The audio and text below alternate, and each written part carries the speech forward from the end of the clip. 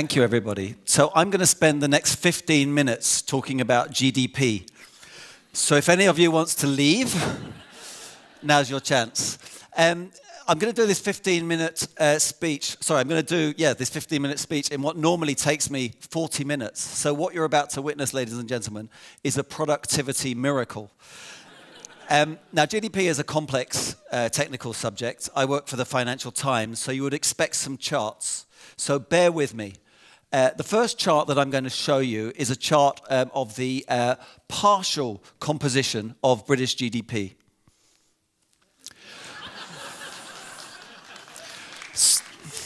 So in 2012, Joshua Abramsky and Steve Drew, who both were working for the Office for National Statistics, received an order. The order was they were to start counting prostitutes. Now, this may seem rather bizarre, but there was a rationale for this. So Eurostat wanted to measure GDP, the size of the economy, equally across Europe. But in some countries, like Holland, prostitution was legal and therefore was counted as part of the economy. And in other countries, it wasn't legal and therefore wasn't. So they wanted to standardize this. So Abramsky and Drew set about their task. Being statisticians, they headed for the library. They found a study that had an estimate for the number of prostitutes working in London in 2004. They extrapolated this for the entire nation, and they worked out that there were 60,879, such exactness, prostitutes working in Britain. They then had to work out what they were charging, so they started surfing the internet. They found themselves on punter.net, and I'm actually not making this up. And they found out that, that the average cost of a personal service was £67.17. I imagine the punter, like counting the final pennies. They then did exactly the same routine, the same exercise for drugs. They counted heroin, cocaine, crack cocaine, amphetamines, ecstasy, and marijuana. So if your drug of choice is not on that list, you're really not doing your part for the British economy. They found that prostitution and drugs were contributing £9.7 billion to the British economy. So the more of these activities, the better. Why do I go into this sort of rather bizarre story? Well, the first is there is no computer in the sky working out all our transactions. GDP, gross domestic product, is an estimate. It's compiled through surveys, questionnaires, guesstimates. The second thing is that it's rather arbitrary. That fly again. In the UK, we count crime as part of the economy. In America, they don't. So in America, all that cocaine they're snorting from Colombia is not counted as part of the economy. In Colombia, it is counted as part of the economy. I mean, after all, if they didn't count it, there wouldn't be much of an economy to count. That's a joke. I think. Why is this so important? It's important because we live on planet GDP. GDP is how we measure the economy. And the economy is, how fast the economy is growing is a sort of a national obsession. Whether it grew last quarter, whether it grew last year. And we measure the economy with this thing called GDP. Now, no politician in Britain or anywhere else would knowingly damage the economy. They would never stand up and say, I'm going to do policy X, but that might damage the economy. And yet, until 1950, the word economy, with its modern meaning, was never used in a political manifesto in Britain. In the 2015 Tory party manifesto, it was used nearly 80 times. GDP has become the denominator of choice. We look at GDP, for example, debt to GDP determines how much a country can borrow and at what interest rates. There was a discussion in Britain a few years ago about whether we should cut defense spending to below 2% of GDP. And the Financial Times received a letter. I happen to have it in my pocket. The letter, I imagine it came from, or I like to imagine it came from a sort of retired colonel in Chipping Norton. And he said, "Sir, The 2% of GDP NATO benchmark to which you refer is surely a very strange way in which to calculate a country's defence budget. Applying this criterion to the UK has meant that the targeted expenditure figure has recently risen as a result of prostitutes' earnings and the composition of illegal drugs being included in the composition of GDP, which seems mildly ridiculous. If only prostitutes worked a bit harder, the army could have a few more guns.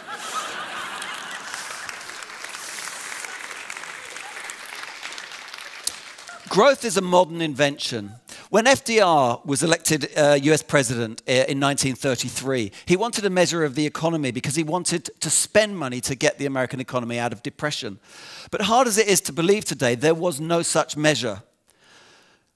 He had things like freight car loadings, the stock market was in the tank, unemployment. So he set this man, this brilliant statistician called Simon Kuznets, who went around the country with a small team, and they came out with a document in 1934, which was to change the face of economics. Buried in this document was a startling revelation. That revelation was that the American economy had halved in 3 years. This gave Roosevelt the sort of empirical evidence he needed to double down on the New Deal. But even in his moment of triumph, Kuznets had various misgivings, serious misgivings about his invention. First of all, he wanted to subtract some things from GDP. He wanted to take away armaments because he figured these were not contributing to human welfare. Unfortunately for him, GDP became very important in the run-up to the Second World War, and he lost that battle. He wanted to take away financial speculation because he figured that shuffling bits of paper around should not be counted as true, genuine economic activity. He also lost that battle. And if we think about the run-up to the 2008 financial crisis, more's the pity. Kuznets, above all, thought that GDP should never, ever be confused with well-being. But I would argue that in our public discourse, that is exactly what we do. We use it as a proxy for the success of our societies and our nations. GDP measures everything, the good, the bad, and the ugly. It measures armaments, it measures heroin, and it measures pollution. In fact, pollution is doubly good for GDP because we measure it when we make it, and we measure it when we clean it up. So the more plastic we can produce and chuck in the oceans, the better. GDP does not like housework. Here at last I found something that I can agree with.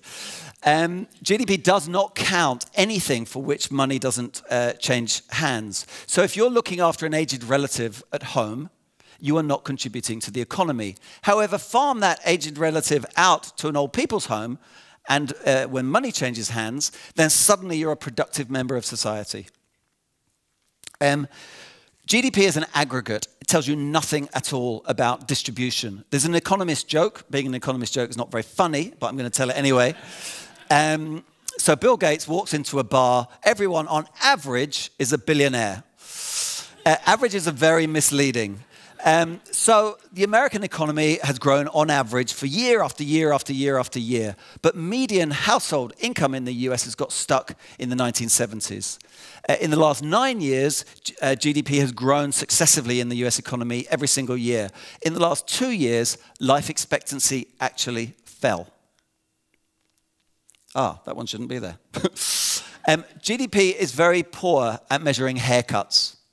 Why should that matter? Because 80% of our economies are haircuts. Services. GDP was invented in the manufacturing age. It's good at measuring chairs, and it's good at counting steel, things that you can drop on your foot. But it's very bad at healthcare, at banking, landscape gardening. At least GDP ought to be good at measuring innovation. Well, I would argue that GDP is lousy at measuring innovation. Let's take, for example, antibiotics. 100 years ago, a billionaire would have given half his fortune for a course of antibiotics. Could have saved his life. Today, those antibiotics are worth pennies. They've dropped out of GDP, and yet, of course, every bit as valuable. This becomes even more preponderant in the internet age. So take Wikipedia. All human knowledge, practically, for free to anybody with access to the internet. Its contribution to the global economy, 0. So I've told you a lot about what's wrong with GDP. Let's think about this in a different way. Let me tell you sort of a bit about Bill and Ben. So Bill is a banker. He earns £500,000. All right, he's a very poorly paid banker, but you know, bear with me. Ben's a gardener. He earns £25,000. Who is richer? Well, of course, you'd say Bill is richer. But I've only told you about the GDP of Bill and Ben. I've only told you about their income. I've told you nothing about their wealth. I may have forgotten to mention that Ben inherited from his great-aunt Edna an estate last year worth £100 million. He works in the garden on weekends, just as a bit of a hobby, pays himself a nominal salary. Next year, he's going to move into a flat in Mayfair, you know, modest, £5 million, and live off the remaining £95 million for the rest of his life. Bill, meanwhile, has this unfortunate cocaine habit. Terrible overdraft, behind on his mortgage payments. He doesn't know it, but he's pretty washed up. He's going to be out of a job next year when his bank moves the derivatives trading unit to Frankfurt. Brexit. You know, and he's 54. Who looks better off now, Bill or Ben? And yet we have no, so what I've just told you there is the wealth of Bill and Ben, but we have no equivalent measure for nations. You wouldn't dream of investing in a company based on its profits last year. You'd want to know about its plant, its machinery, its workforce, so that we know how much profit it may make next year. But we do not do that with nations. There's no balance sheet of, you know, natural capital, infrastructure, human capital. The World Bank, in fact, has just come out with a study of precisely that, a methodology for precisely that. And we can now do that. And I would argue that the wealth of nations is something that we should be paying much more attention to. There's an experiment. You're a TED audience. You probably know this experiment. Two monkeys put side by side. And they hand over a pebble, and they're given a reward of a cucumber. And they're happy as Larry. Then one of the monkeys is given a grape, a much sweeter, tastier grape, at which point all hell breaks loose. Because the other monkey is suddenly enraged. It starts shaking the cage. It flings the cucumber back at the trainer. So why does this matter? Because it tells us, and all studies of happiness tell us, that happiness is not about how much income you have, but your income relative to others. So once basic human needs are met, we are happier or sadder relative to how we're doing next to our, compared to our neighbors. Now that, in a sense, is a very depressing finding, because it would suggest that all this growth that we're talking about is really sort of one-upmanship. And it would also suggest that we shouldn't take this so seriously, that we see this as a route to happiness, but in fact we're working harder and harder for more and more, but really feeling no more fulfilled. Now, 10 years ago, Sarkozy, the former president of France, said that if we do not see ourselves, our own lives, reflected in the official statistics, we become angry, and that nothing can be more dangerous for democracy. In the age of Donald Trump 10 years later and Brexit 10 years later, I would argue that those are quite prescient words. So how could we do this differently? Well, I'm not advocating getting rid of GDP, though some people do, nor am I advocating replacing it with kind of complex indices, though again, some people do. But what I'm advocating is something far simpler. I would like to downgrade GDP a bit and to elevate some other numbers that we can think about and put political weight behind. So I already mentioned sustainability. We have a measure, a proxy. It may be a rough proxy, but we have one. CO2 emissions. Imagine what our policies would look like if we took CO2 emissions as seriously as GDP. It wouldn't mean the end of GDP by any means. What about another measure? How about median household income? How the economy is working for the ordinary person, not how the ordinary person is working for the economy. How about healthy life expectancy? It's very simple. We can all understand it. Imagine if that were a target that politicians were held to as much as they were held to, you know, this increasing this arbitrary GDP measure, you could argue that they'd have done a much better job at sorting out some of the problems in the National Health Service. Kenneth Golding, an economist, divided the world into the cowboy economy and the spaceman economy. The cowboy economy was ample resources for everybody and very few people. You could go around, you could chop down trees, you could kill buffalo as much as you wanted without making any effect. That is the world of GDP. But we don't live in the cowboy economy. We live in the spaceman economy. There, the objective is not to maximize output. It might even be to minimize output. The objective is to raise the quality of life. But GDP is terrible at measuring quality. It's good at counting things. We live in the spaceman economy, but we're measuring it as though we're living in the cowboy economy. We're measuring modern societies and we're using a 10-gallon hat. Thank you very much.